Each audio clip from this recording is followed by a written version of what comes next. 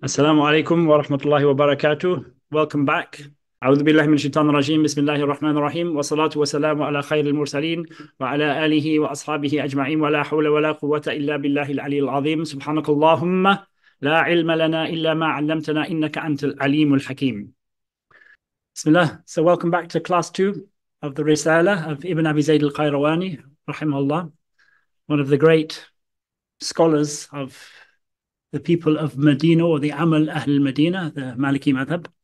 As we said, he was only 4 generations removed from Imam Malik. So he was very, very close in terms of time. The teacher of his teacher was Sahnun. So very, very close.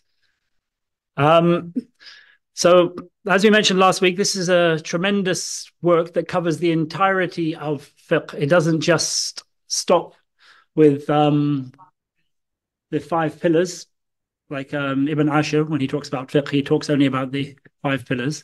It covers what we believe in, then what we do, and then some of the extras, the adabs that Muslims ought to have. As I mentioned last week, and I will mention now, this was aimed primarily at children, or nowadays people of an age who have not acquired this level of knowledge yet. I was asked a question earlier today which is related to some of this. Towards the end, you'll find some topics that he deals with, such as music and chess and things like that, and sort of the prohibition against doing things of that sort. And I was asked, well, why has he got such a strong view of this? And that's because of the age group to a degree of who he's gearing this towards. You err on the side of caution with children. And unlike, with adults, you want to make sure that children start on the safer side rather than things about which there is some doubt. So you will take a firmer position when you're teaching things to children than you might otherwise take when people come later and, deal with these topics themselves. For example, chess, he didn't like the idea of chess or backgammon or things of that nature because he saw it, especially with children, as being a waste of their time. They were not using their time in the right way when they were doing these activities. They were simply wasting those precious years of their lives in an activity that he saw as not bringing them benefit. But if somebody, for example, is going to be in the army or is going to need tactics in his business or something like that, then these things could be beneficial. So he's erring on the side of caution. So, that's also an indication of what this particular book is aimed at. It's aimed at giving people a firm grasp. It's not aimed at dealing with, differences of opinion in things, particularly. It tries to give you a firm base upon which to build your deen. So he says here, going through the beginning of this, لِمَا رَغِبْتَ فِيهِ. So as I said, he was asked by a student of his to write this particular book, and to produce something that would be of benefit. And so he's talking in this introduction to the man who asked him this. He's going through the fact that he was asked to do this, and then he's now going to go through some of the things that was asked of him. He said, لِمَا رَغِبْتَ فِيهِ مِنْ تَعَلُّمِ ذَلِكَ or تَعْلِيمِ ذَلِكَ لِلْوِلْدَانِ. Because of what you desire in this, in terms of this thing you've asked of me, what you've desired from this, of teaching it to children, للولدان, كما تعلمهم حروف القرآن. So teaching the matters of the deen that are essential for a human being to know, whether it's their basic aqeedah or the things that you have to do on a day-to-day basis as a Muslim, in the same way that you would teach them Quran. In other words, this is not saying that it's the same level as Quran, but it's in the same way that we try and get our children to learn Quran at an early age. We should also try to get them to learn fiqh at an early age, even before they are required to do these things. Because obviously when it comes to most of the things of fiqh and aqeedah, you're not held accountable until you reach the age of bulugh. You don't have to know how to pray. You don't have to know how to do wudu. It's not an obligation on you until you reach the age of puberty. Even knowing Allah subhanahu wa ta'ala is not something you're held accountable for until you reach the age of puberty. But that doesn't mean that we sort of leave our kids in limbo and don't teach them these things before the age of puberty. He's saying, look, we teach them Quran from a young age, and we get them to memorize Quran. Let's also get them to know their basic fiqh, their basic aqeedah, in the same way that they know Quran. So it's imprinted upon their hearts from an early age. ليسبق إلى قلوبهم من فهم دين الله وشرائعه ما ترجى لهم بركته.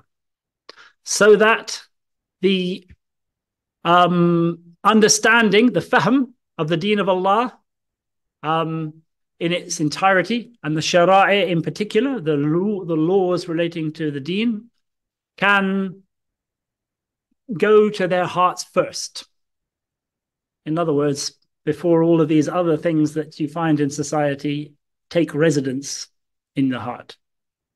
I mentioned last time that he was living in a time when there was some dubious views of the deen that had taken prominence in the place where he was growing up. The ruling sultanate of that place was the Fatimids. And the Fatimids were quite an extreme Shi'i group who had some very strange views, which eventually, kept on adapting until it becomes what's the modern Druze viewpoint. So this was the particular teaching that was going around about the society. So he wanted to make sure that the children, before they were infected by these false viewpoints, their heart had defenses against this by the truth having taken residence therein first. True understanding of the deen. لِيَسْبِقَ, to go first, إِلَى قُلُوبِهِمْ, into their hearts, مِنْ فَهْمِ الدِّينِ, the understanding of the deen, وَشَرَائِعِهِ, and the rulings relating to the deen, مَا تُرْجَى لَهُمْ بَرَكَتُهُ وَتُحْمَدُ لَهُمْ عَاقِبَتُهُ. So the barakah, the blessing of that, would be then hoped for them because of their having taken this understanding. You would hope then that they would have a good outcome. تُحْمَدُ لَهُمْ عَاقِبَتُهُ, that the outcome of them would be praiseworthy. In other words, they would be among the successful because of their hearts having taken all of these good qualities into them at an early age. Protects you. Obviously, there's no guaranteed protection, but if you have got an understanding and a love of the deen in your heart from an early age, you're much more likely to be protected from all of the dangers that are about you than if you have not.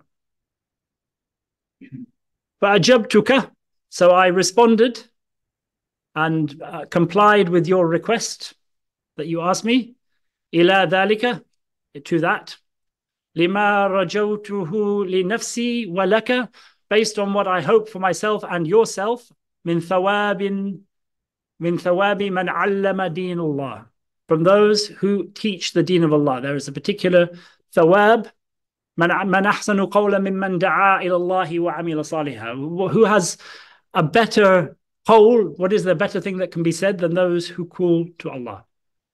So, I mean, there's all of these things in the deen about the greatness of teaching the deen. In a sense, their right actions, you have a portion of their right actions when you have given them the tools with which to do those right actions. So it's like da'wah. When you bring somebody into the deen, you get the reward of them and all of the right actions that they do, and it doesn't decrease from their right action in any way. Similarly, teaching somebody.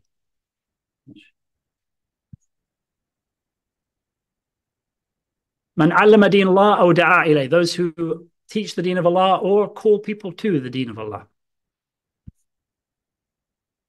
Wa'lam, know, and the khayr al-qulubi, that the best of hearts, aw'aha lil khayr, the one that are filled the most with good. The best hearts, there's the use of khayr in two different ways. Good in itself, khayr, and khayr meaning better than something else.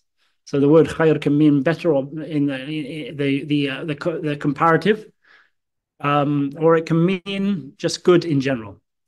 وَعْلَمْ أَنَّ خَيْرَ الْقُلُوبِ أَوْعَاهَا لِلْخَيْرِ, the best of hearts are those that are the closest towards good, the ones that are filled the most with good.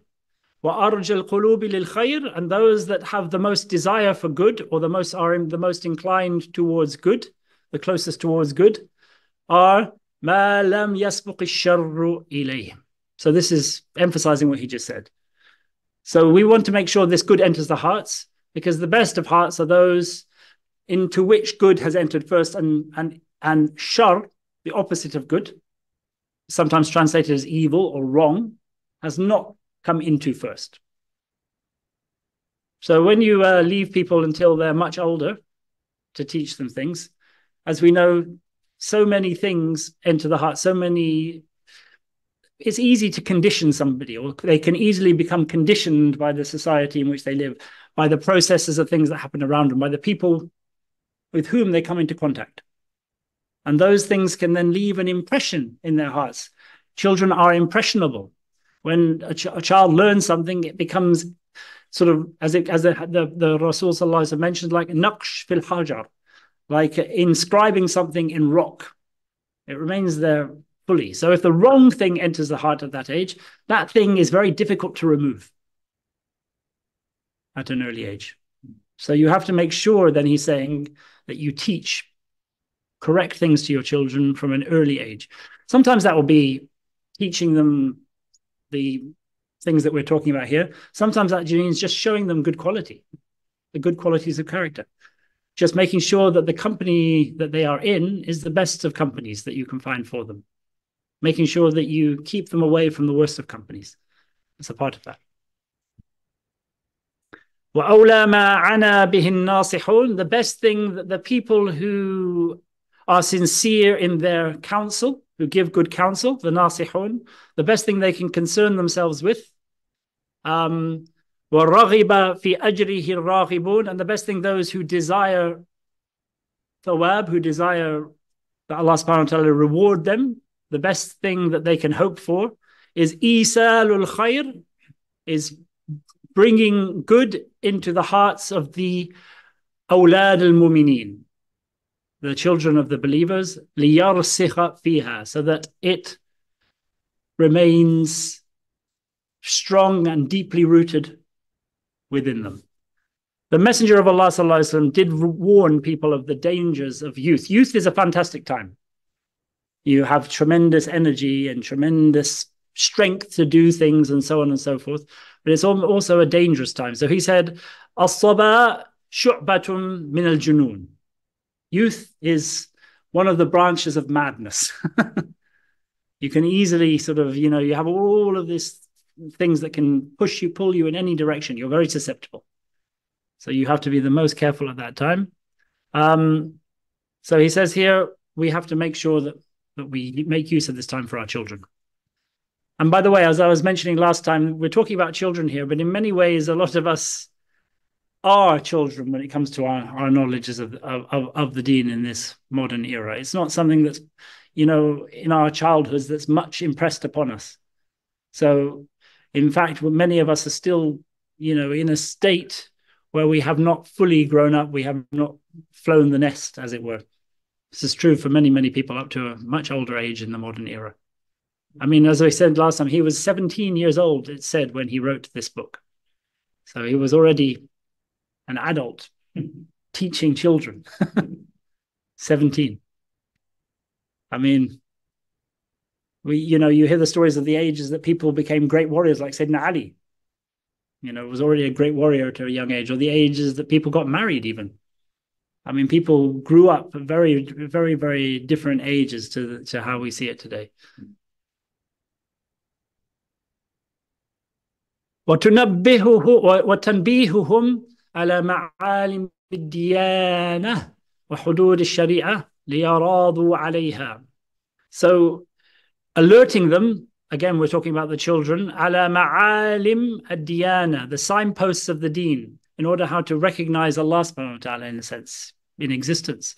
The Quran, the ayat, and all of the various other signposts where it's the great people of Allah, whoever it is, drawing their attention to them from a young age. وحدود الشريعة, and the boundaries of the deen. I mean, a lot of the things that we are going to study here refer to the things that we can't stray beyond, the hudud, the boundaries. Within those boundaries, there's a wide road that we can follow. But a lot of the rulings relate to what you cannot go beyond. So you have to point out the edges so that people don't stray beyond them, so they're content to live within those boundaries. وَمَا عَلَيْهِمْ, the other thing, وَمَا عَلَيْهِمْ أَن تَعْتَقِدُوهُ مِنَ الدِّينِ قُلُوبُهُم, what their hearts should believe with respect to the deen. So there are things in this that he is going to go into that are the things that we have to believe.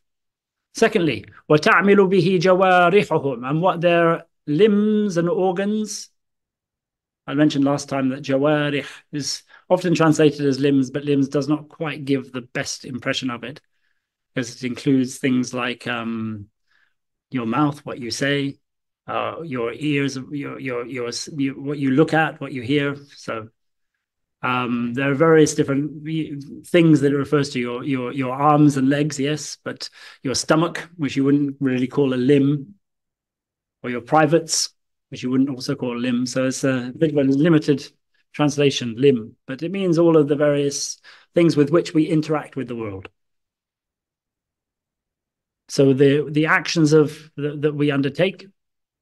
فإنه روي أن تعليم الصغار لكتاب الله يطفئ غضب الله. It has been narrated from the Messenger of Allah sallallahu alaihi wasallam, or some say it was from Sayyidina Ali radiallahu anhu, that teaching children the book of Allah يطفئ غضب الله, extinguishes Allah's ghadab, which literally means anger, Allah's displeasure with us. So for us, the ones who teach those children, if we've done anything that Allah subhanahu wa ta'ala disliked for us, by doing that, it extinguishes his displeasure with us. One of the highest things that can be done. I mean, it was one of the first things. Sayyidina Umar radiallahu anhu was the first basically to establish like a classroom for the children, for them to be taught. He got one of the Sahabi, Abdullah al-Khaza'i, and he took some money from the Bayt al-Mal and gave him a salary and taught him to teach the children the deen. So this was established very, very, very early, so in a classroom setting almost. Not just parents teaching their children, but people of knowledge teaching the children of the Muslims. It happened very early.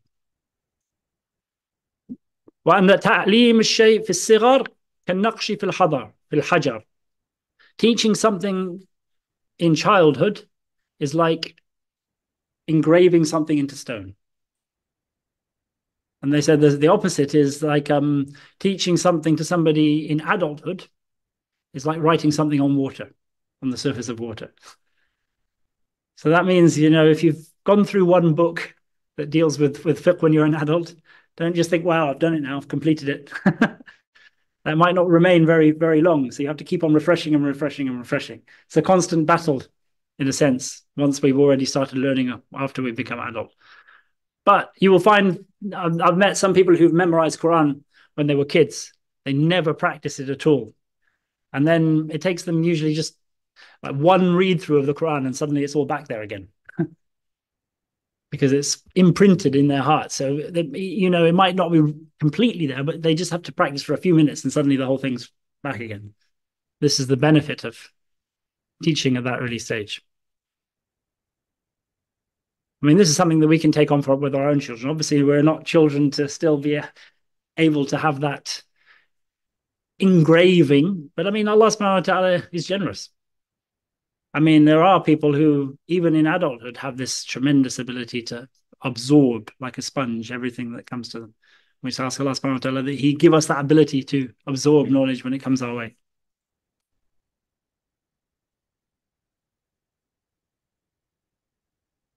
There's something else I should say here. We're talking about children here.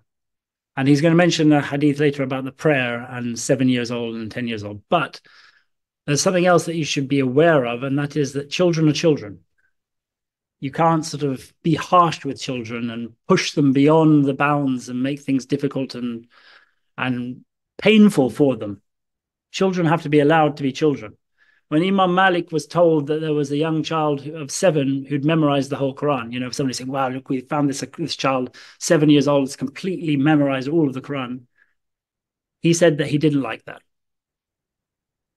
Because in a sense, you then denied that child any of its childhood by pushing that on a child. So you have to be rafiq, you have to be gentle and merciful with children and allow them to be children to a degree. I don't know if you saw that video that's been surfacing, came on my feed of this Turkish imam in a mosque. Did anyone see that?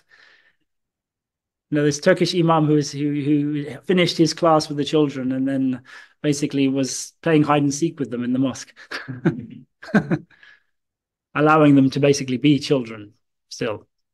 I mean, actually, the Turks are quite good at that sort of aspect of it, in fact. But I mean, you have to have a balance between, teaching them and then allowing them also to be children and do the things that children do.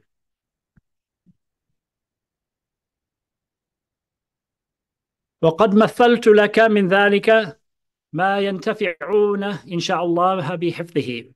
So I have laid out for you, I have given you examples, I have clarified for you. مثلت, I have given you mithals, but he means he's basically, step by step laid out all of the things here. Things that ما ينتفعون به, things that the children will, inshallah, benefit by حفظه, by memorizing them. In other words, he one of the reasons he made this quite simple was that so that people could encompass it and actually remember it in the same way as he said earlier of the Quran. So you'll find that people have memorized things like the Risalah. In fact, some people, to make it even easier, have taken what he wrote and made it into a poetry form to make it easier for people to memorize of the Risalah itself. We obviously have Ibn Ashir, which is in poetic form and so on. But he's tried to make this simple so that children can memorize it, or at least encompass the understanding of it and look after it as well as possible. Inshallah. وَلَا تَقُولَنَّ لِشَيْءٍ إِنِّي فَاعِلٌ ذَلِكَ غَدًا إِلَّا أَنْ يَشَاءَ اللَّهُ. He's echoing what you should never say that something is going to happen or that you are going to do something tomorrow, except if you say add, unless Allah wills it, if Allah wills it. Acknowledging that these things only happen by the will of Allah. وَيُشْرِفُونَ بِعِلْمِهِ, and they, by their knowledge of this, they become people of nobility. One of the things by which a person can achieve nobility, alongside generosity and amazing language, is knowledge. It's one of the things that you elevate a person. Say that if you find out a person has great knowledge, automatically you have a respect and you consider them to have achieved a nobility and a place in society. This is one of the ways that they can do it, by teaching them this. وَيُسْعِدُونَ بِاعْتِقَادِهِ, and they become the people of sa'adah, the people who achieve that fortunate outcome, rather than the shaqawa, the people who are shaqiyun sa'id. Allah subhanahu wa ta'ala tells us in the Quran. The sa'id is the one who ends up in the garden. The shaqi is the one who ends up in the fire. You help them to that. Obviously, huda is in the hands of Allah. No one can guide anybody except that Allah subhanahu wa ta'ala wills them to be guided. But you have given them all of the tools that they need to help that guidance stick. That's all you can do. So by teaching them this deen, by teaching them the truth, you are furnishing them with all of the instruments and tools that will help them in that. وَبِاعْتِقَادِهِ وَالْعَمَلُ بِهِ, and to help them act by it. وَقَدْ جَاءَ أَنْ يُؤْمَرُوا بِالصَّلَاةِ, and it has come down in a hadith that they are commanded to do the prayer لِسَبْعِ سِنِينَ, 7 years old. So basically they say this is when they enter the 7th year, so in terms of 6 years old. But again, the numbers that they are mentioning here are to do with particular societies in which these ages had great significance. But even if you look at the modern education systems, these ages do have some significance. If you look at, I think it's the not the Montessori, what's the other one? The Steiner education, they consider 6 to be a very significant age when there's a change in the consciousness of the child. And then again, 9, 10, another jump in the consciousness of the child. So there are meanings that are attached to these ages in terms of education. So they should be commanded to do the prayer. That's when they are entering their 7th year. وَيُضْرَبُ عَلَيْهِ, and beaten if they don't do it when they're entering into their 10th year. Again, this is not meaning sort of beat them black and blue, corporal punishment. It just means sort of a gentle beating, usually they say like 2 or 3 times maximum over the clothes or whatever it is, like they do in some schools, but not in a way that puts people off, because all you would do is associate the deen or Quran or prayer with somebody being very, very harsh to you. But in a way, when certain types of children maybe are going astray, sometimes the only way to put them right is through this particular method. So it depends on the child, but it's an indication for us of the importance of prayer, even at a young age. And it's not just prayer, it's other similar things. Obviously, wudu would be included in this because you can't pray without wudu. Things that aren't particularly onerous, but are obligations in the deen, basically. So fasting or Hajj, you would never do this to a child in order to encourage them to do it. In fact, you shouldn't even be asking children to fast because it's something which is too tough in many ways for a child to have to endure. I mean, as we've been seeing from what's happened in Gaza, children have a lot less capacity to go without food and drink than adults. It affects them much more quickly. So this is only something that's applying to certain types of things that are not hard or harsh on children. Rahmah to children is a very, very important part of our thing. Again, this is something that's an encouragement to the parents or the guardians of those children. It's nothing to do with the children themselves. If a child doesn't do it, doesn't pray, there's no punishment on the child for not doing that.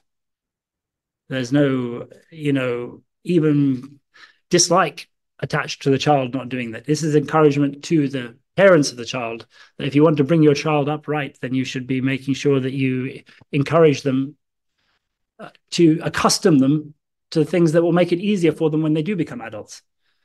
Because if you don't do this, then when a child reaches adulthood and they're not accustomed to praying, it's very easy for them just to forget. They're not used to it. So they'll wake up, go to school, having not done Fajr because it's not something that's part of their consciousness. And then you will then be putting them in a position where they are being disobedient to Allah without them really being aware of it because they're adults. So you have to be careful about that. So it's on us. It's not on the children. They're not punished because they're 10 years old not praying. I mean, not even in a sense, we're not punished. We're just we're going against what we should be doing to look after the best interests of our children.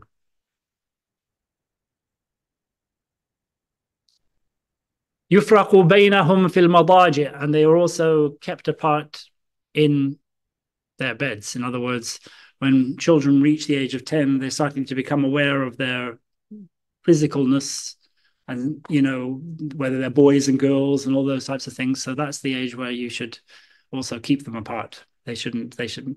In our cases, I suppose, if we had small houses like they used to, where lots of people would sleep in the same bed, then that would be the age where you would give them separate beds, for example, or separate bedrooms in the case where we are, especially if it's a boy and a girl, those ages. فكذلك ينبغي أن يعلموا ما فرض الله على العباد من قول وعمل قبل بلوغهم. So based on all of this, this shows us that they should know what Allah has made obligatory on His slaves in terms of what they say, the Shahada, for example, and what they do before the age of puberty. لِيَتَأَتَّى عَلَيْهِمُ الْبُلُوغ, so that when puberty comes to them, قَدْ تَمَكَّنَ ذَلِكَ مِنْ قُلُوبِهِمْ, that has already taken its place in their hearts, so that they're ready for it. وَسَكَنَتْ إِلَيْهِ أَنفُسُهُمْ, and their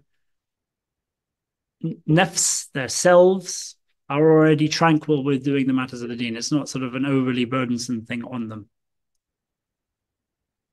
وَأَنِسَتْ بِمَا يَعْمَلُونَ بِهِ مِنْ ذَلِكَ جَوَارِحُهُم. And their limbs have become accustomed to doing all of these things. So this is the whole, he's just reiterating the purpose of this. وَقَدْ فَرَ اللَّهُ سُبْحَانَهُ وَتَعَالَى عَلَى الْقَلْبِ عَمَلًا مِنَ الْاعْتِقَادِ. Allah subhanahu wa ta'ala has made certain actions. Again, this word action is not being used in the sense of things we do with our limbs. Actions in terms of belief on the heart. The actions of the heart are in terms of the things that it believes. Believing in Allah and His angels and His books and all of the samiyat and all of the things that He's going to go through. Basically the 6 pillars of Iman and all of the other things that follow from them. وَعَلَى الْجَوَارِحِ الظَّاهِرَةِ عَمَلًا مِنَ الطَّاعَاتِ. And He has made a fard on our jawarih, our bodies, certain things that are acts of obedience, and He's going to go into all of them. وَسَأُفَصِّلُ لَكَ, and I will now go into detail piece by piece, all of these things that we have just mentioned here.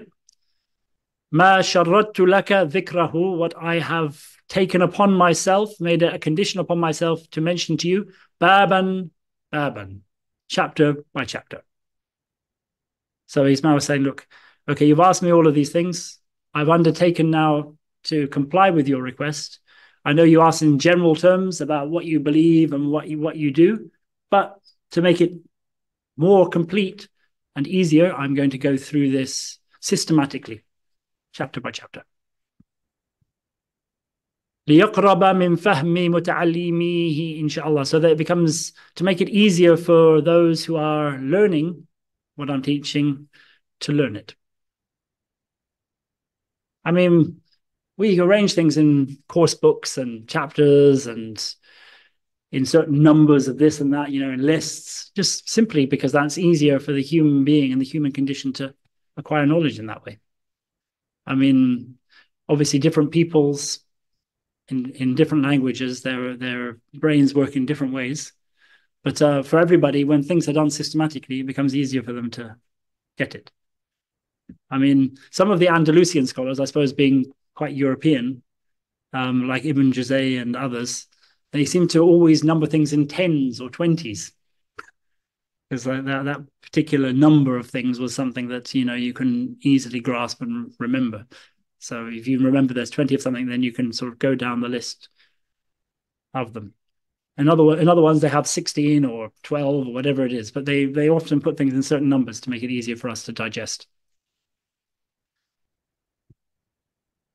Insha'Allah ta'ala, again, he says, if Allah wills, وَإِيَّاهُ, and Allah نَسْتَخِيرُ. So this is something that seems, quite a simple thing. In Allah, we ask for help, or we ask for good, nastakhir.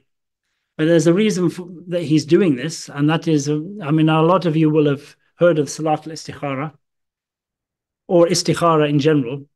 Basically, this was one of the practices of the Muslims, and one of the things the Messenger of Allah sallallahu alaihi wasallam taught us, that we should do Istikhara in all matters, especially matters of importance. What does doing Istikhara mean? Obviously, Istikhara is only for matters that are not obligatory on us. We don't ask Allah for good before embarking on our prayer, because this is something He's required us, and we know there's good in it already. But if something is optional, and we don't know where the good lies for us, then we do Istikhara. And there's a hadith about this where the Messenger of Allah sallallahu alaihi wasallam, so it says here that he taught us Istikhara in all matters, just as he taught us surahs of the Quran, as important as that in a sense. And he said, if any of you resolves on a course of action when presented with a choice, he should do 2 rakats, should pray 2 rakats, and they say that should be Qul Ya Ayyuhal Kafirun in the first and Qul Huwallahu Ahad in the second. So especially when you're coming upon a choice in your life, say, for us nowadays, which school you're going to go to, or whether you want to marry somebody or not, or I suppose for many people, whether they want to start a particular business or go in a particular on a particular journey or whatever it is, you do this istikhara. And then you say, Allahumma inni astakhiruka bi'ilmik wa astaqdiruka biqudratik wa as'aluka min fadlik al-azim al-a'zam fa innaka ta'lamu wa la a'lamu wa taqdiru wa la aqdiru wa anta 'allamul ghuyub. And there's a whole long dua. I'm not going to go through the whole of the dua, but it's all mentioned in this particular hadith. But it's everybody who's ever done istikhara, or this is found even in our diwan, the diwan of Sheikh Muhammad ibn al-Habib, in the du'as at the end of the wird, he mentions the whole of this. In fact, he adds some of his own words to this. So it's not exactly the wording mentioned by the Rasul sallallahu alaihi wasallam. Some people can add to it, but it's the whole purpose that you are embarking on something. Then you're asking for Allah, if there is good in it, that He makes the thing happen to you. If there is bad in it, that He, guides you to another course of action. And then that's the course of action that you choose. This is the basic thing. And he also said, Messenger of Allah sallallahu alaihi wasallam said, I'm not going to say the Arabic here. He said, Anas, if you resolve on something, if you have a particular intention of doing something, or you have an action that's in your heart to do, then do istikhara, seek the good 7 times. So that could be saying this dua 7 times, not necessarily doing the 2 rakats each time. And he says, then look at what comes into your heart, and that is where the good lies. So this is just an example of how istikhara might work. So he says here, Iyahu nastakhir. We ask for good in this endeavor. This is an endeavor of importance. So he's asking for good in it. Wabihi nasta'in. And Allah subhanahu wa ta'ala is the only one who can give help. So we seek help by Him. Mentioned in the Fatiha, Iyaka na'budu wa iyaka nasta'in. ولا حول ولا قوة إلا بالله العلي العظيم. There is no hawl. Our Imam was talking about this in the khutbah the other day. لا حول ولا قوة إلا بالله العلي العظيم. Hawl comes from changing or moving aside from something. So no one can turn you aside from wrong actions. No one can stop you falling into wrong actions except Allah. ولا قوة ولا قوة إلا بالله. No one can give you the power to do good actions except Allah. You have no power over anything. There is a story of one of the people of Allah who was captured, and he said that when he was captured by the enemy, he was put in the middle of their camp in a prison, and he said all he did was say La hawla wa la quwwata illa billah, and kept on saying it and saying it and saying it, and he was tied up with strong knots, and he said the knots fell loose, and he was able to walk out from the midst of the enemy camp, find the place where the camels were, take a camel, and escape just by saying La hawla wa la quwwata illa billah, with the intention and the understanding of what it means.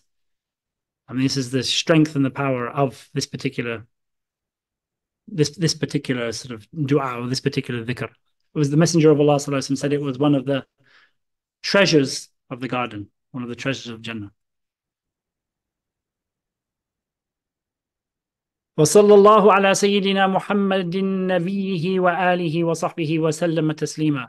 And we ask Allah subhanahu wa ta'ala to pour down the blessings on our master Muhammad sallallahu alaihi wasallam, his prophet, and all of his al and all of his sahab, and to give abundant peace upon them. So again, we mentioned last time, I'm not going to go into again, but no good comes from anything except that the salawat of the Rasul sallallahu alaihi wasallam are in it.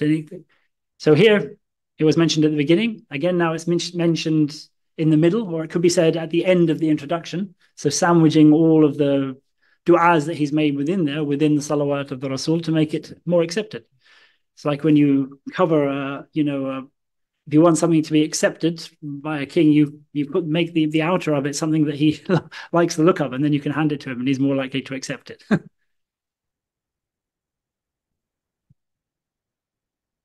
Babun. So this is where we start proper. This was the introduction, why he wrote this. Now he's starting with the book proper. Bab. So he's already said babun baban. He's going to go through this bab after bab, literally a door or a gateway. But we often translate this as a chapter because that's more the word we use. Or sometimes you might say a book, the book that relates to this. But anyway, this is the first segment of this, which is Aqeedah, or the things that we believe in. So he says here, Babu ma tantiqu bihi al-alsina, what the tongues enunciate, what the tongues profess, وَتَعْتَقِدُهُ الْأَفْئِدَةِ, and the hearts believe. Again, you should have to be careful with the word belief, or even the word faith, because faith has connotations as well. But the English translations of i'tiqad and iman are not perfect. Really, what we're talking about here is knowledge of Allah, knowing what your heart knows with respect to Allah, what you've learned by looking at the signs. We're not talking about belief in the English sense of could be or it might not be. I believe that so-and-so is in the house. You don't know. You're just sort of making a calculated guess. That's not what we mean by belief. Belief is knowing in your heart that Allah subhanahu wa ta'ala is. And then you can, that can be strengthened to certainty. There, I mean, this is already certainty, but it can, that certainty can be strengthened and strengthened by the more signs you see. But it's a knowledge. It's not simply a best guess scenario. The word af'idah, fu'ad, is often said to be a synonym for qalb, heart. You'll see the word af'idah in the Quran quite a lot. But some actually say that the fu'ad is the part of the heart that is the vehicle of perception. So it's what deals purely with the perceptive capacity of the heart as something that, can believe things, something that can know things, rather than the heart as a sort of pump or a motor or something like that, which the word qalb would include all of it. Fu'ad is not referring to that aspect of the heart being a part of the body that pumps blood around. It's referring to the part of the aspect of the heart that is something that can know things, something that can be aware of things, something that can believe things. So, I mean, some people would associate that with the mind, for example. But the heart is not the same as the mind. In a sense, you could say that the mind or the brain is the servant of the faculties. When we see, well, the things that our vision encompasses then go back into our mind, and it uses the mind to then unravel what they mean, and then it comes back to us. So we understand what we've seen, and so on with hearing. And you can say that basically the heart is basic when you have things like knowledge is making use of the mind to then unravel that for the perception of the heart. Just like the sight would make use of the mind and so on. It's like the mind, in a sense, could almost be considered the servant of all of the other faculties.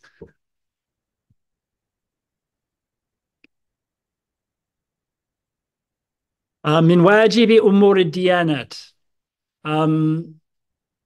So tantiqu bihi al-alsina. Obviously, just before when he says the tongues enunciate, he means obviously the people making use of that tongue. The tongues don't speak on their own accord.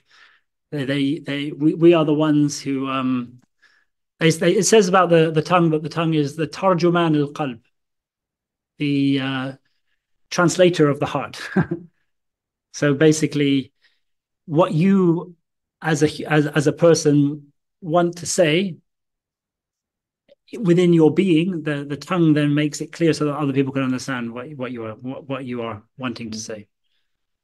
It sort of translates on behalf of you so that the world about you can understand what's happening. Min wajibi umur ad-diyanat, of the things that are obligatory of the matters of this deen.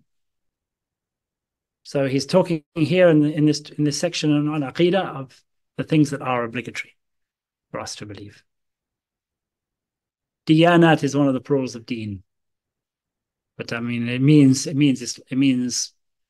every deen that Allah subhanahu wa ta'ala has sent. This aspect of belief in Allah is present in all of it. ومن ذلك الإيمان بالقلب. So he goes through them now step by step. The first part of this is Iman. وَمِن ذَلِكَ الْإِيمَانُ بِالْقَلْبِ وَالنُّطْقُ بِاللِّسَانِ أَنَّ اللَّهَ. So he mentions two things here. He mentions La ilaha illallah, as he comes to now. That is something that in order for us to have Iman, in order for us to be considered a mu'min, to have fulfilled the obligations of this, we have to say it on the tongue and believe it in the heart. You're not considered a mu'min until you've done both.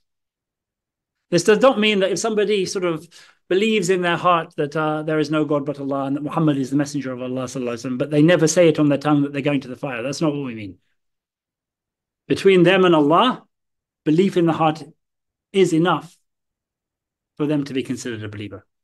But in this world, if you want to somebody to be treated as a Muslim, as a mu'min, as a believer, buried as a believer, to have all of the rulings attached to him of the believer, in the sense that he can inherit from Muslims and so on, then he has to have done these two. He has to have said the Shahada on his tongue and believe it in the heart. Obviously, we don't know if he's believed it in the heart. But I mean, if you want to be a mu'min with Allah and with people, you need both of those.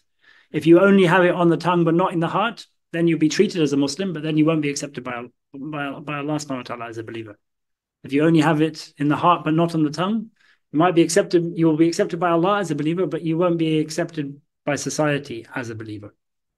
There's obviously a third part to this, which is it having an appearance on the limbs as well. Your limbs corresponding to what you believe in the heart and say on the tongue. That's considered to be what's called a shartu kamal, something by which your iman, your belief is perfected. But not something that means that without it, you're not considered a believer. You're considered a believer even if you don't pray, or you don't fast, or you don't go on Hajj.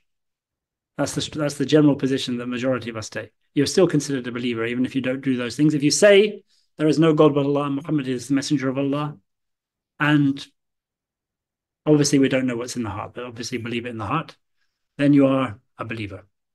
But you have not reached the perfection of belief, which is that belief extending beyond your tongue and your heart into your limbs, so that they purely act out of ta'ah, of obedience to Allah, and avoid what is forbidden. When we say that somebody who doesn't pray is not a believer, that's only referring to the people who say it's not obligatory to pray, or say it's not obligatory to fast. People who claim that something which is clear in the deen is not so. Something which is mentioned in the book of Allah, they say, no, that's not real. That's when somebody leaves Iman. You understand? So if somebody, for example, says something which is clearly haram, like let's say stealing. Stealing is perfectly acceptable if somebody claims something like that. And it's not against what Allah has commanded. That is then kufr. Because Allah subhanahu wa ta'ala tells us that stealing is forbidden, and it's known that stealing is forbidden. So I mean, even when it comes to things that are not acts of worship, claiming against what Allah subhanahu wa ta'ala has made clear is very, very dangerous and takes you out of being a mu'min. But simply not doing those things or doing those wrong actions without making claims about them does not take you out of Iman.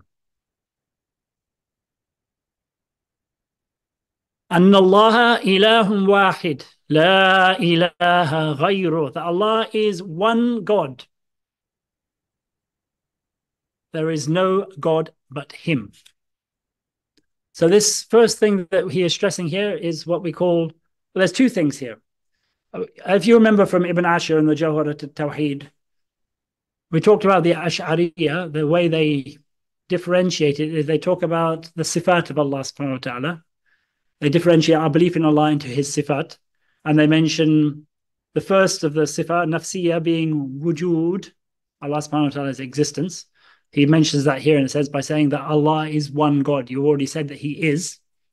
And the second one that they mention, or amongst them, that they are what called the sifat salbiya, the sifa, the sort of attributes that negate something, because you can't really, they're not meanings in that sense. You can't encompass exactly what they are. For example, we can't encompass beforeness or afterness or complete oneness, because we are, those things are not within the possibility of the human brain to encompass as a meaning. So they're called the sifat salbiya. They negate from Allah subhanahu wa ta'ala their opposites. And here he mentions the first of those, or he indicates the first, which is Allah subhanahu wa ta'ala being one. Absolute oneness. Nothing there alongside him. No God, but in fact, absolute oneness. There's nothing. He is one in terms of his essence, one in terms of his attributes, one in terms of his actions, which implies that there is only one actor in existence. So, I mean, this is the first thing. La ilaha, and Allah ilahun wahid. Allah is one God.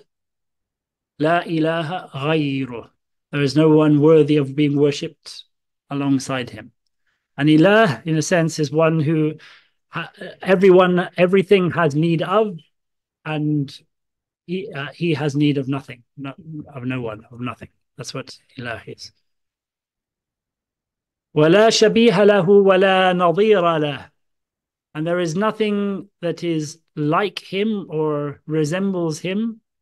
And لَا نَظِيرَ لَهُ. And there is nothing that is like him. So there are two things that basically mean the same thing. We also find in Qul Huwallahu Ahad, kufu'an ahad. There's nothing that's similar to him. Or laysa kamithlihi shay. As it says in the Quran, there's nothing that is like him. Allah subhanahu wa ta'ala has no comparable being alongside him. That means not like him in any aspect. They don't have attributes that are the same as him. This is the interesting thing about laysa kamithlihi shay. What does it say after that? وَهُوَ السَّمِيعُ الْبَصِيرُ. لَيْسَ كَمِثْلِهِ شَيْءٍ وَهُوَ السَّمِيعُ الْبَصِيرُ. So, sam' is hearing and basar is seeing. It calls Allah subhanahu wa ta'ala the seeing and the hearing in this particular ayat, just after saying that there's nothing like him. So obviously we appear to have hearing and we appear to have sight. So it seems like he's saying that there is something like him, but there isn't something like him. So what do we understand from that? That Allah subhanahu wa ta'ala's sam' and basar is not like ours. It's not something that makes use of eyeballs or that makes use of ears, for example. It's basically something that's like knowledge, but encompasses a different aspect of everything that Allah subhanahu wa ta'ala has knowledge of, in a sense. So you say, when they say Allah subhanahu wa ta'ala is sami', it's not just hearing sounds, but you might hear objects, hear colors. And, you know, I mean, just to give a crude example, because it's far beyond that. Or see sounds, or whatever it might be, you know? So it's far, far more than what we have. In a sense, we have a borrowed attribute, in a sense. It's not this, there's no similarity to it. And when we see, we often then can close our eyes and we don't see. Allah subhanahu wa ta'ala's sight is constant. There's no times of seeing and times of not seeing. وَلَا شَبِيهَ لَهُ وَلَا نَظِيرَ لَهُ وَلَا وَلَدَ لَهُ وَلَا وَالِدَ لَهُ. So he does not have any child. Nothing separates from him. Nothing came from him that is the same as him, that is of his essence. And he did not come from another essence, Allah subhanahu wa ta'ala. So he's got nobody, you know, he's not, basically this is another way of saying that Allah subhanahu wa ta'ala is one without beginning. And there is nothing like him because he is the unique one. وَلَا صَاحِبَ. He doesn't have a spouse. Allah subhanahu wa ta'ala does not have anybody of the same level as him. He doesn't have anybody with him. Allah subhanahu wa ta'ala is one. Before existence there was him, and he is as he was, as they famously say. By the way, when we say La ilaha illallah, that's part of Iman, just to be clear here, when we talk about these two things, and he only mentions La ilaha illallah, that's not a complete Iman for us. Iman includes Muhammadur Rasulullah, sallallahu alaihi wasallam. That is an essential part of Iman. Without it, you cannot be considered a mu'min. You need La ilaha illallah and Muhammadur Rasulullah, the two parts.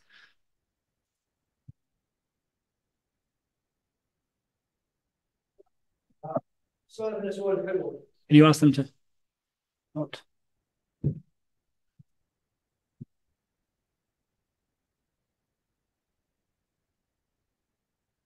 ليس كمثله شيء. So this لا شبيه له ولا نظير له ولا ولد له ولا والد له ولا صاحب له ولا شريك له, and no partner with him.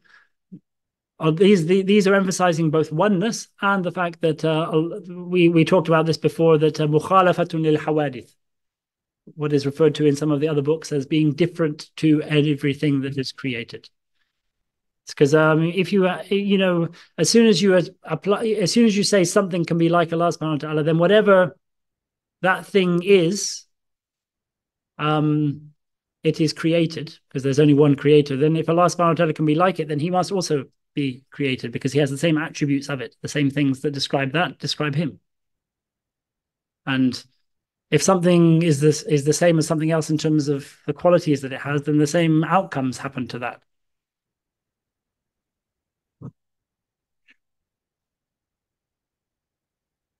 ليس لأوليته ابتداء ولا لآخريته انقضاء.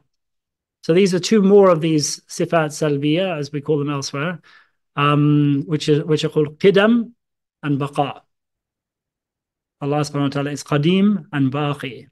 So that means that there is, in terms of Allah being the first, there is no beginning to him being first. So Allah is the first, but he's not the first in the sense that there was nothing, then there was a first, then there was a second, then there was a third. Because when we count, we start from naught often, don't we? Then we go to 1, 2, 3. So one is just the first. But Allah subhanahu wa ta'ala is first without anything preceding him. And he is last without anything coming after him.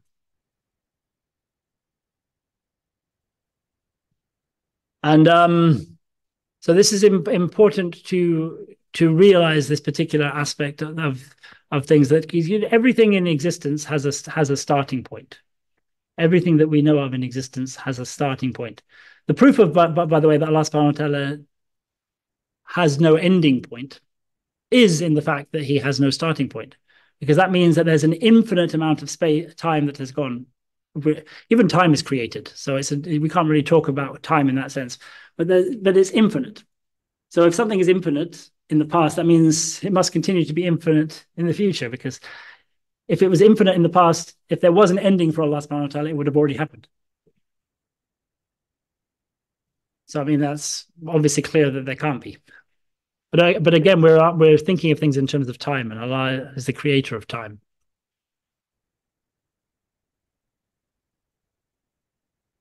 لا يبلغ كنها صفته الواصفون.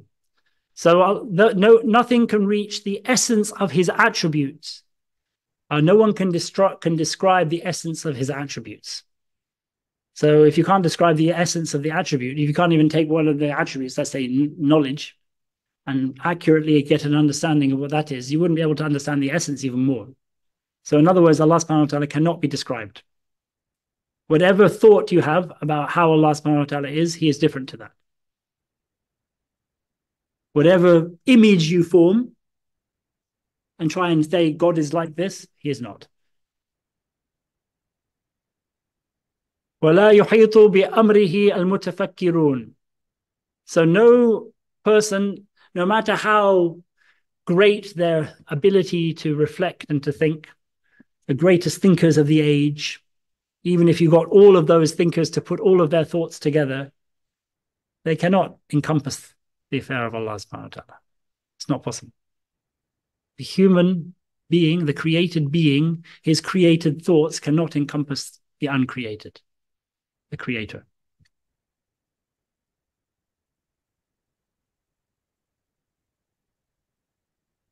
يعتبرون المتفكرون بآياته ولا يتفكرون في ماهية ذاته. So when you come to do reflection, we are encouraged to do reflection. We're encouraged to reflect on the Quran. We're encouraged to reflect on the world around us. But we're not encouraged to reflect directly on Allah subhanahu wa ta'ala's essence or directly on his attributes, as if we can somehow, the more we reflect on those attributes, understand them. No. Allah subhanahu wa ta'ala has given us this world in which to live and has given us these signposts, and that's the only thing that we have the capacity to reflect on. And if we truly reflect on them, then Allah subhanahu wa ta'ala grants us knowledge of himself and of his attributes. But you can't then focus and reflect on that. It's not something that the fiqh, the thinking, can reflect on. There might be sort of certain levels of knowledge of awareness or taste that Allah subhanahu wa ta'ala gives you, like people of great knowledge of fana and so on, but they can't then explain what they've understood in words or reflect on them to people. So it's not possible. None of it can be encompassed in that way.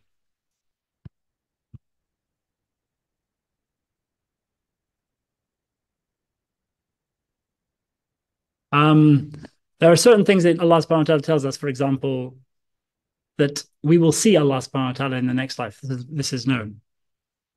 But again, you have to be careful when you reflect or think on that you don't misunderstand, that you don't think that you've understood that your eyes are going to see something, that a shape or whatever it is. Never think on that. La tudrikuhu al-absar. Allah also tells us in the Quran, sight will never reach him, will never encompass him. So we have to accept that these things will happen, but we can't sort of be reflecting upon how they will happen, because that's very, very dangerous. It can lead you into false understandings. A lot of the issues that have affected the Muslims over the age have been through the batiniya, the people who've claimed certain understandings of the deen based upon their reflections or whatever it is. Or, certain actions they then attribute with certain types of understanding and so on and so forth. But reflecting on the wrong things can be very, very, very dangerous. Just reflect on the multitude of signs that we have everywhere, the multitude of ayats, both in terms of you can say there are a number of types. There's the world around us, ourselves. Or because even when Sayyidina Musa alayhi salam was asked to describe who is the Lord of all the worlds by Fir'aun, he didn't then go into some description of Allah subhanahu wa ta'ala. He said he is the Lord of you and the Lord of your forefathers. Then he said he is the Lord of the heavens and the earth. And he described things in this way for Fir'aun. He didn't describe by the ayats, by the signs that are around. He didn't go into details about, Allah subhanahu wa ta'ala's form, because that's not something that the human being can ever understand or encompass. ولا يحيطون بشيء بآياته ولا يتفكرون في ماهية ذاته. So the next part I will leave until next time, because we've reached the time of this, the Ayat al-Kursi. So as you'll see when we go through the book of Aqeedah, he quotes a lot of ayats of Quran, or lots of things that are very, very that bring to mind ayats of Quran. Sometimes he puts things together in a slightly different way, but this is basically the way he teaches Aqeedah. He doesn't do the method that we found before of saying there are 20 sifat and 20 things that you have to believe in and 20 things that are impossible and so on and so forth. Instead, he simply tells you all of the names of Allah and the attributes of Allah and the things that Allah subhanahu wa ta'ala has said about himself. This was the way of the Salaf, the early generations, the way they described Allah. Doesn't mean that they took all of these things literally, though. You have to be careful to understand that even if they quote something, it doesn't mean that they took it literally. Because there are certain things that they would automatically dismiss as being impossible for Allah subhanahu wa ta'ala based on their understanding that laysa kamithlihi shay, there's nothing like him. So we're going to come to one next time when he talks about fawq al-arsh, above the throne. And obviously, certain peoples that we know interpret this in a particular way to attribute a direction, even though they say we don't know how, or whatever it is. But they didn't even enter into any interpretation. They didn't ask the question, where is Allah? Which is the problem. Once you start asking that question, then and then you say something like above the throne, then you've already implied direction. They didn't even ask questions of that nature. So when he says something that on the surface, the meaning of it may seem to be sort of, something that you have to disassociate Allah from. You've got to realize that the early Salaf, they just accepted the ayats as they were.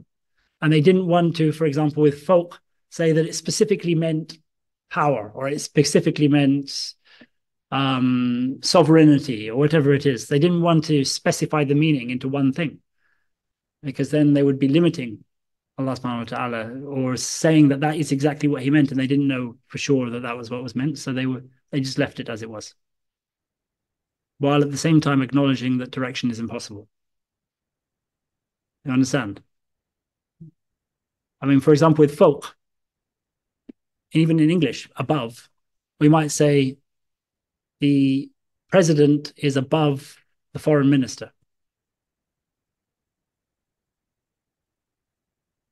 Does that mean that he's actually on top of him or physically above him? No. So language has different usages for different words. And they understood that, but they weren't going to say what the interpretation of the word was. Are there any questions? May I ask? Well, when you have a particular course of action that you want to embark upon, you choose a time when prayer is allowed before you've embarked on that course of action, and do your istikhara before you've actually made your choice. So maybe any time that's not between Asr and Maghrib, or at the time of sunrise. So is that a question online? Yeah, Barakallahu feek. Assalamu alaikum. I heard from a Maliki fiqh teacher that you shouldn't do istikhara if you've got qada. Is that something you've heard? No, I haven't heard that. I mean, because when you have qada, if the qada is under 5 or 6 prayers, then yes, you shouldn't do it until you've made up those prayers. But if you have, years worth of prayers or anything more than that, then you basically usually pray a certain amount each day in order to make them up. And then you can still then do your non-obligatory prayers alongside that.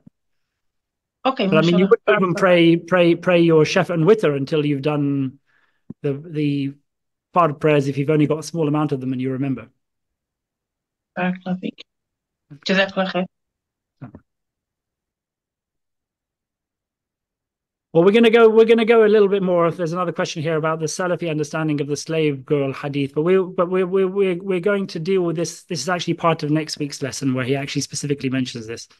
So we're going to leave that until we discuss that. I mean, as I said, we don't take things literally, and there's a basic words of understanding things that every human being knows. Up means elevated, and you never use the word under for Allah subhanahu wa ta'ala, or beneath, because of the interpretations of that word. So, I mean, that particular one of looking up is not implying direction, it's implying aboveness. But anyway, we'll discuss it more next time.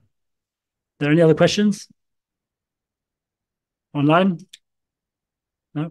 Okay. Bismillah wa barakatuh. Bismillahir Rahmanir Rahim. Alhamdulillahi Rabbil Alameen. Ar-Rahmanir Rahim. Maliki Yawmiddin. Iyyaka na'budu wa iyyaka nasta'in. Ihdina as-siratal mustaqim. Siratal ladhina an'amta alayhim. Ghayril maghdubi alayhim waladdallin. Amin. Allahumma salli ala Sayyidina Muhammadin abdika wa rasulika an-nabiyil ummi wa ala alihi wa sahbihi wa sallam taslima. Subhana rabbika rabbil izzati amma yasifun wa salamun alal mursalin. Walhamdulillahi Rabbil Alameen. Assalamu alaikum wa rahmatullah. Thank you.